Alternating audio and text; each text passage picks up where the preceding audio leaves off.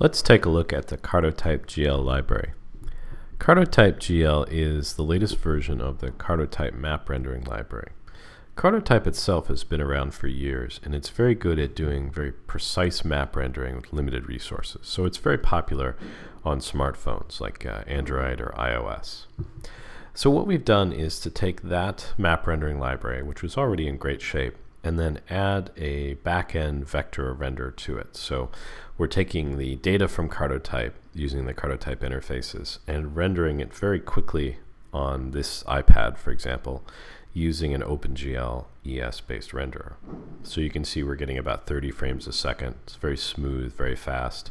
And if you zoom in, you can see that these features are truly vectors and they're not rasterized. So you can move around very quickly with this map. It'll load new tiles as it needs. And it's actually doing something very interesting with the labels. The CartoType library does a good job at laying out and rendering labels. So we're making use of that by asking it to lay out the labels every fraction of a second and then updating those on the screen. So you can see the label features themselves are basically icons. They're images that we're moving around. And the CartoType library is laying them out when we stop moving. So this gets us a much denser look than you would see from most vector tiles because the label layout isn't pre-calculated. It also lets us do interesting things like rotate or work in different projections or what have you.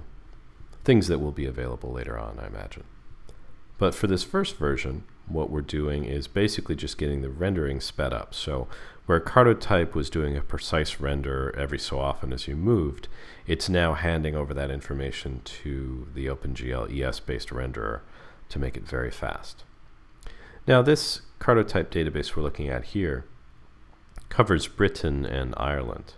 And that, of course, begs the question, how does the library do with a really dense city like London?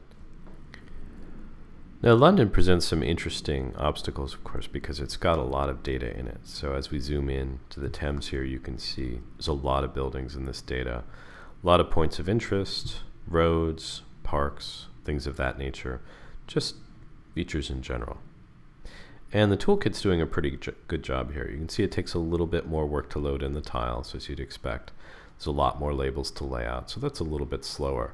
But it's handling it just fine. And the rendering is a nice, steady 30 frames a second. So as far as the user would be concerned, this looks and feels quite good. Now we're releasing the CartoType-GL update with just the vector rendering for now.